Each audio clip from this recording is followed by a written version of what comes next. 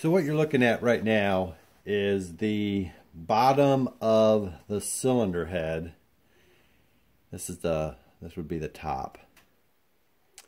And I removed it so you can kind of see the old gasket that's attached to the actual cylinder head. And I'm going to go ahead and remove it. And what I'm going to do is I'm just going to take this razor blade knife and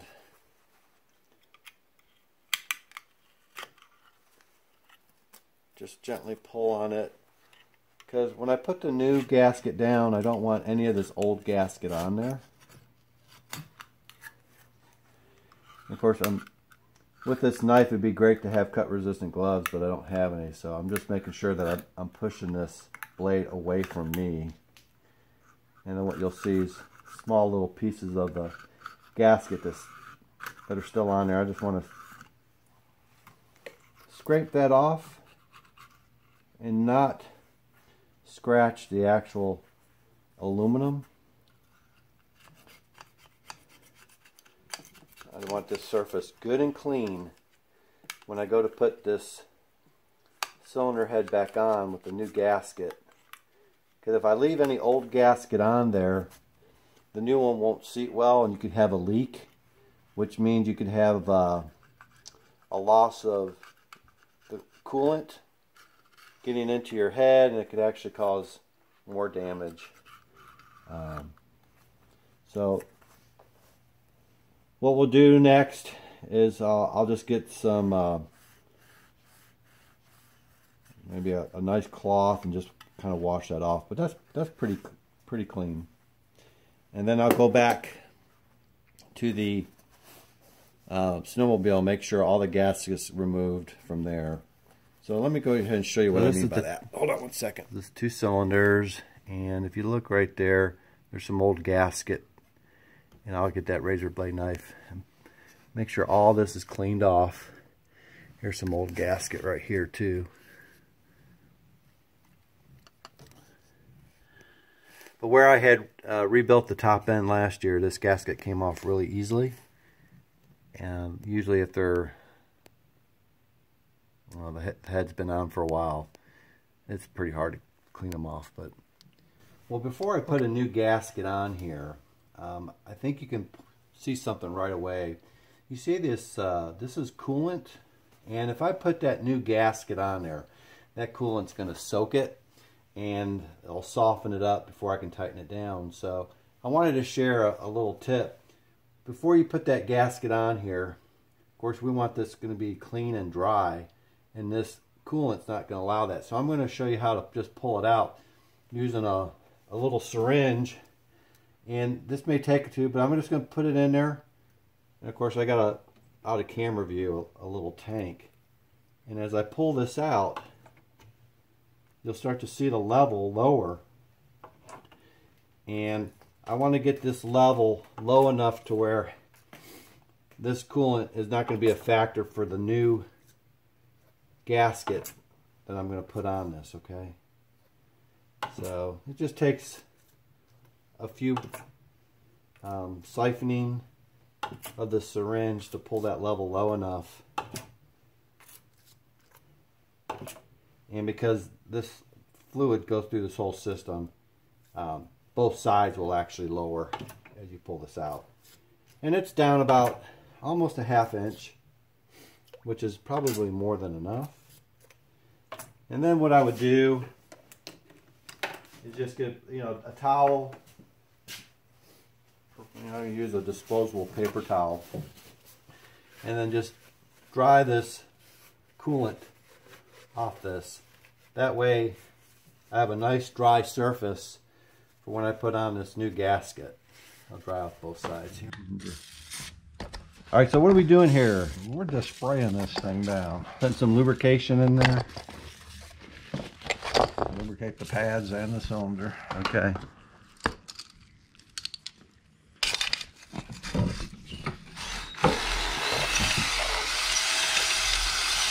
So what's this called, Jim? It's called honing.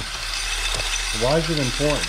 Well, it gives your cylinder a little roughened edge so that the rings can wear against it and actually seat. feed into the cylinder correctly. Okay. This is not boring. This is just honing. This is just smoothing up the inside of that cylinder.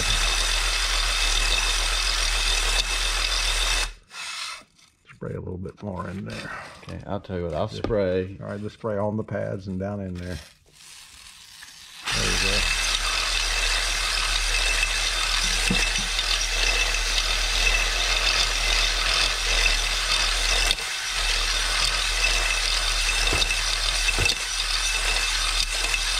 Let's see what we're doing here with it. Okay, so how do you check it? Do you just hit it with this WD-40? No, you look down in there and see what. Do you have a? Oh yeah, I got something. Rag or something. I can wipe that out where I can. So I guess they're what, spring activated? Yeah, they're spring activated, and you don't want to do this fast. You want to do it slow. Gotcha.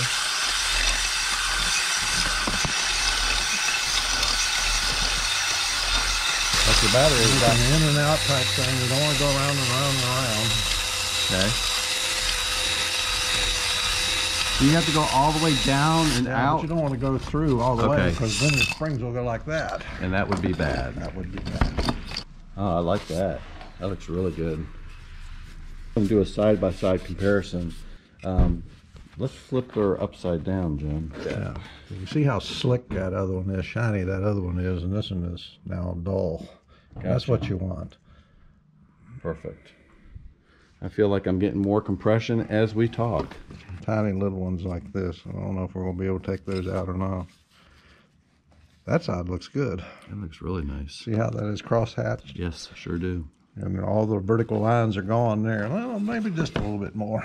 If you take a look at this one, it's just straight up and down.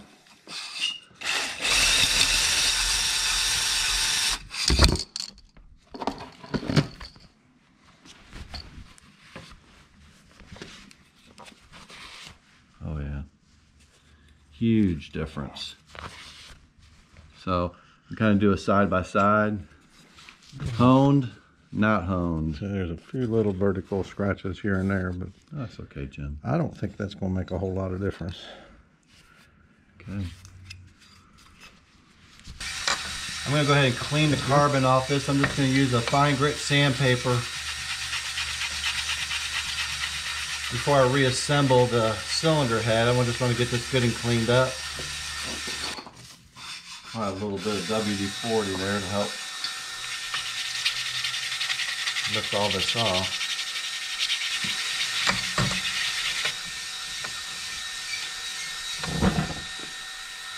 Just about got it all off there.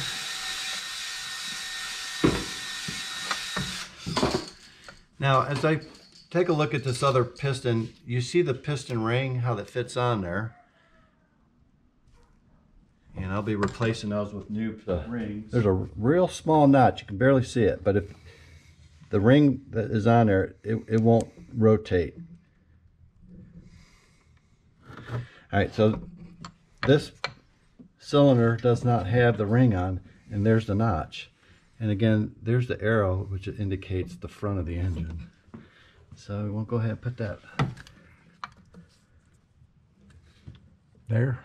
Yes, sir. All right, that's good for now. Now, the next thing I did is I cleaned this out and I got all the radiator coolant, these holes, because when I put the bolts in there, I don't want any of that fluid coming out and soaking my gasket. I want a good dry gasket. So now for this skidoo, this is the part number for the gasket, 420-931-186. And I purchased it on eBay.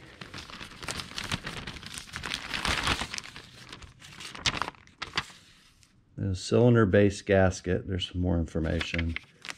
And I believe that's the company I got it from. So a little plug for them. So the gasket has a one notch here, and this is where the fluid will go through. So it will set right down like that.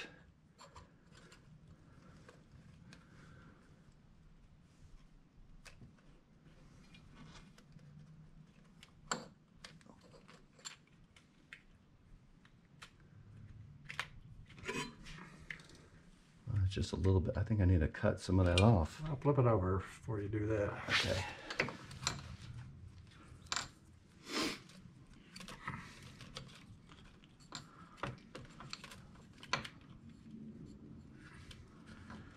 Yep. Do need to cut a little of that out of there. All right. So we'll be right back and we'll cut that out and we'll show you how it fits after that. Okay, so we trimmed the gasket and we got that in place. Now we're going to go ahead and put the cylinder head down on the cylinder. But what I have to do is compress the ring as I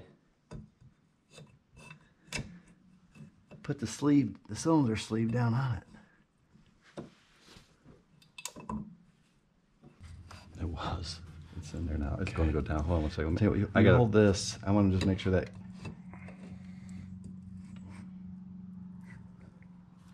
Okay.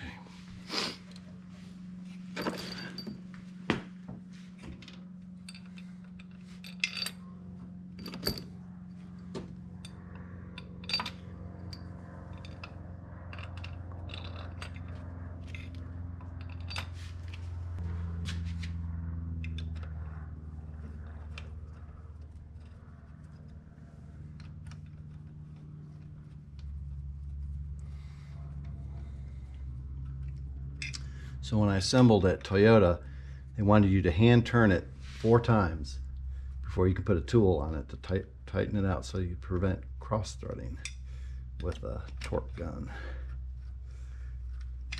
Well, which one of these holes has a screwdriver in it? Oh shoot, you have to look in the other tools. I don't have anything in there, Jim. 5/16. You need a flathead screwdriver? I was just going to tighten up that hose clamp while you remember that because I just saw it.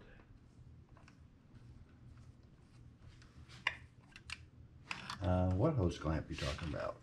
Before I go ahead and torque the bolts down for the cylinder heads, I need to go ahead and place the exhaust manifold on.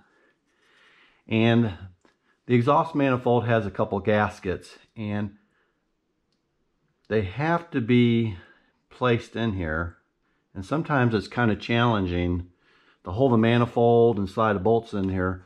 So I'm going to give you a tip that I learned a while back. Is I'm just going to use some dental floss to tie the gasket to the manifold, and then after I slide the bolts in and start them up, I'll just take a little razor blade knife and cut the dental floss out. Or if you don't want to do that, you can just leave it in. It should not cause a problem, but I don't like anything in there that's not supposed to. So I just make a little tie-on knot. And there we go. Put the strings out of the way. The gaskets are on the manifold.